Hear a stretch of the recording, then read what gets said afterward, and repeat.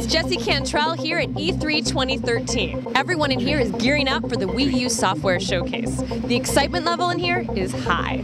Well, let's see what Nintendo has in store. Reggie kicked off the festivities. What matters is how you feel when you play the game. Everyone invited to E3 has special access.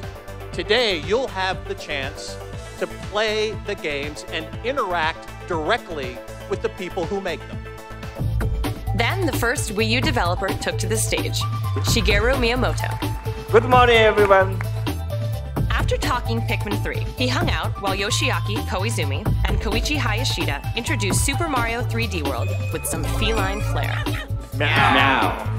Next, Eiji Aonuma showed off the new features of The Legend of Zelda The Wind Waker HD, followed by Kensuke Tanabe and the Retro Studios title Donkey Kong Country Tropical Freeze. Platinum Games was also present to provide a more in-depth look at Bayonetta 2. And what better way to round out the showcase than with Mario Kart 8 and Hideki Kono.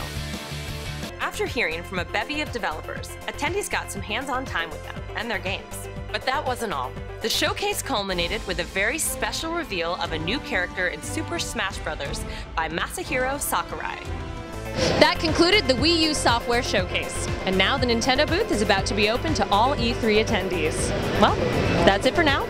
But keep checking at e3.nintendo.com all week for our continuing coverage.